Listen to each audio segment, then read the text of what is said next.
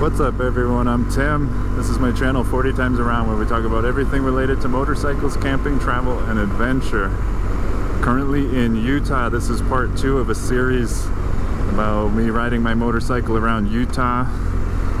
I had an absolute blast in the previous episode where I met up with Cody and Vince.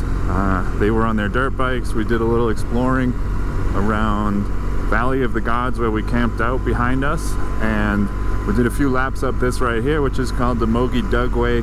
It was so much fun and I couldn't get enough of it, so I'm back to do one more run up the Mokee Dugway before I head out of town and out of the area. This road, the Mokee Dugway, and also Valley of the Gods, which we're going to get a view of in a minute, were really high up on my list of places I wanted to see, and I'm so glad I made the trip down to this part of Utah to see it.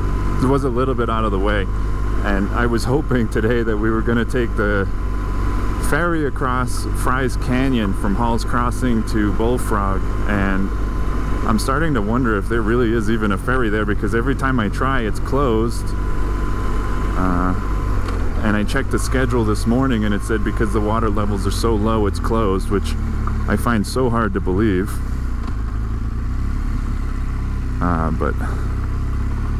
But it's closed, so we're not going to be taking the ferry, so I opted for this instead. Oh, so this,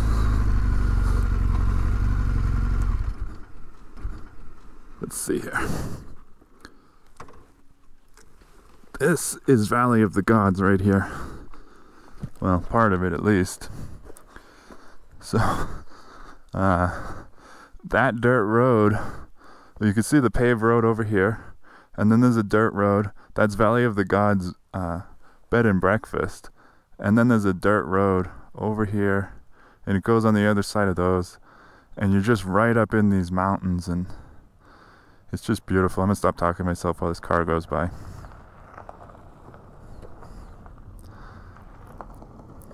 Never get used to that. Anyways, Valley of the Gods is in there.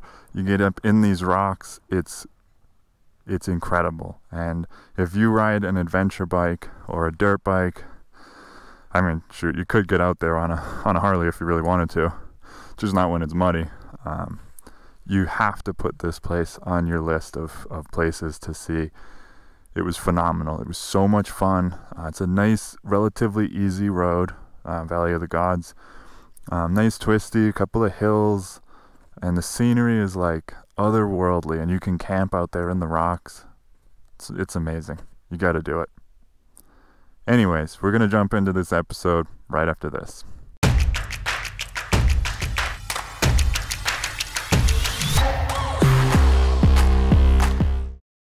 We've been hitting some real bad weather, and I'm so grateful that we got these beautiful blue skies. And you know, when I came up here yesterday, I wasn't fully loaded. I dumped all my camping gear and everything, so I had a better chance of keeping up with the dirt bike guys. Look at that. Oh yeah. That'll make you dizzy. Oh, wow. Okay, anyways. I dumped all my gear and everything and went light. Try to keep up with the guys on the dirt bikes. It is a little bit different. Fully loaded, I will say, and my bike seems to be getting heavier for some reason, which is odd because I have gotten rid of some things, but obviously I've picked up a few things I didn't have when I left. This still handles pretty good. You just gotta go a little slower. The turns are a little harder. Look at that view. Wow.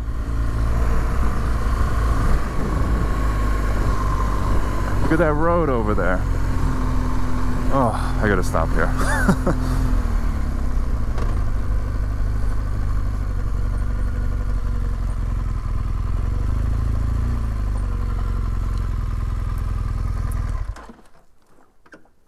Oh, this is amazing.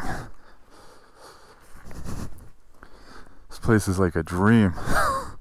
And this road continues up there, around. Oh, it's wild. Look at this.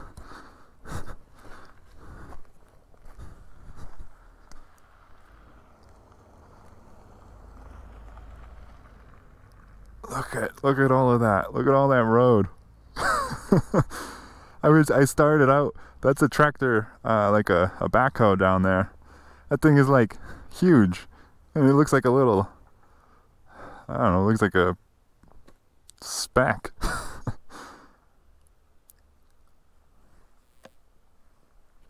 I mean, this road doesn't even look real.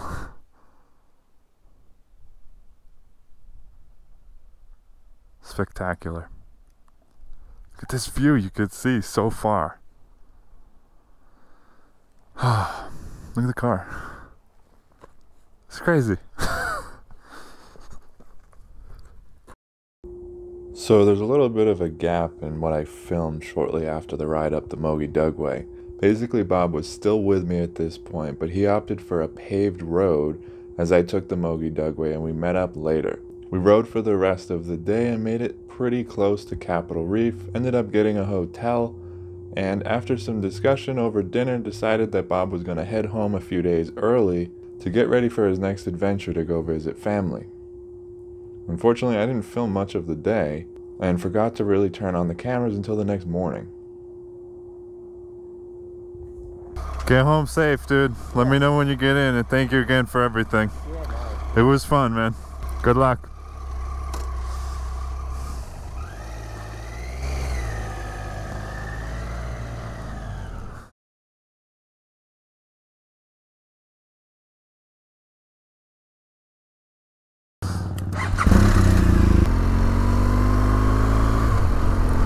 Well, I don't really remember where I left off. So Bob and I just split up. He's heading home to Phoenix.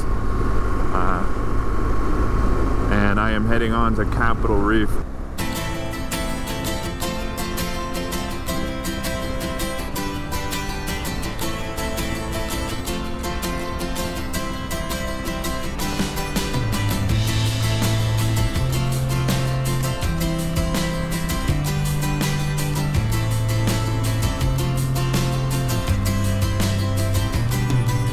We just crossed into Capital Reef, which is it's an interesting national park because this main route goes right through the middle of it. So there's not even a gate. Anybody could just drive right through it. It's amazing how much the scenery changes out here so often. It keeps it very interesting. It's hard to get bored out here.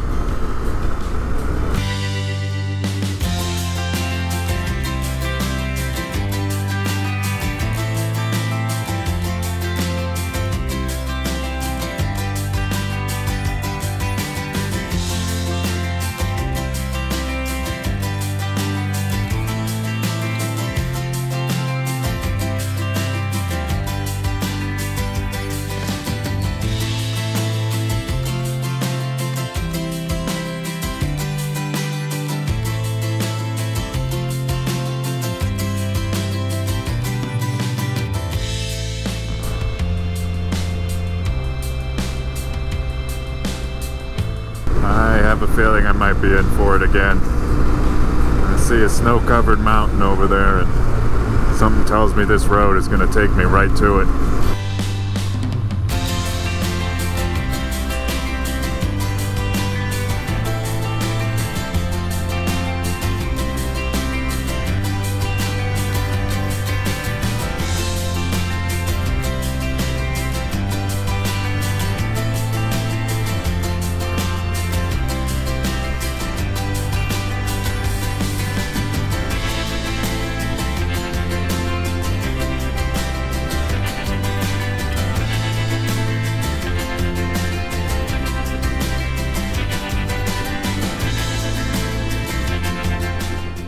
Weather just won't quit.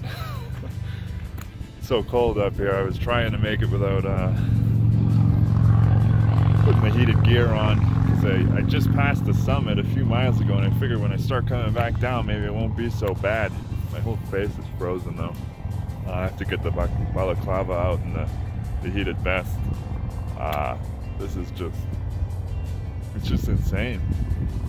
I just can't believe it. Like it's the end of May. This is spring in Utah. Anyway, I hope face is numb. about 80 miles from Bryce right now. Kind of hoping it warms up a little bit on the way over there. Probably won't though, so I'm gonna get the heated gear on and keep chugging along.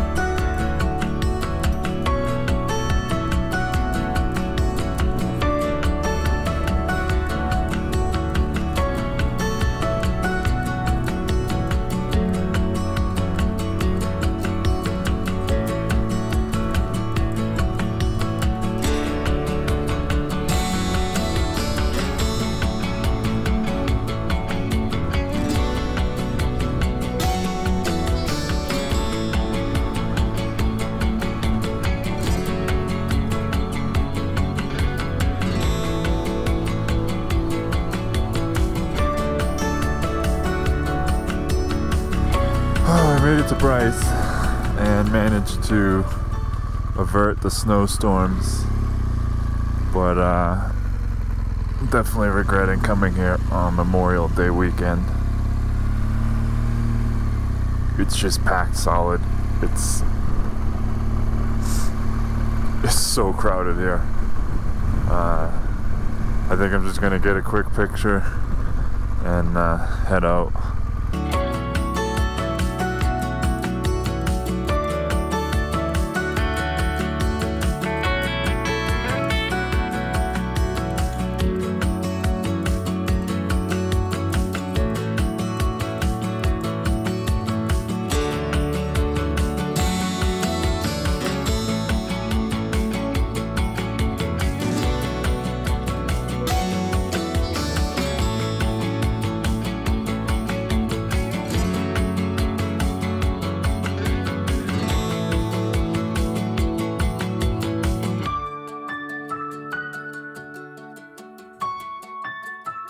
Getting kind of tired.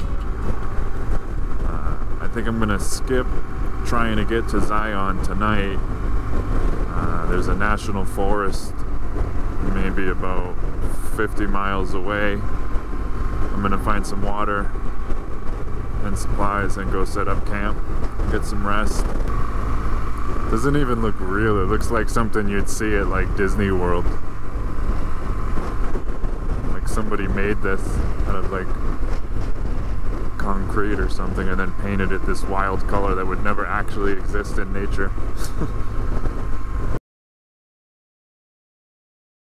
Anyways, I'm going to wrap the video up here. I hope you got something out of it. If you did, make sure to give it a thumbs up and don't forget to subscribe and hit the bell so you don't miss anything. Anyways, thanks for watching. Thanks for coming along for the ride. I'll see you guys in the next video. Ride safe.